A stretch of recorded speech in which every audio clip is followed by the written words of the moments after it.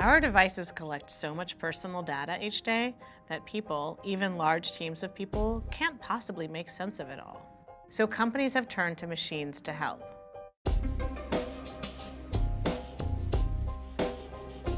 Episode 3, Machine Learning.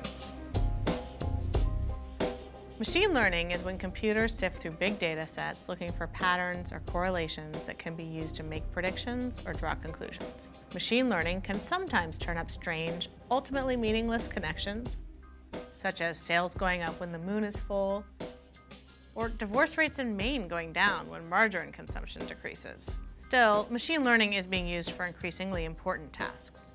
Google is using it for almost all of its services, everything from search engine results to driving directions on Google Maps.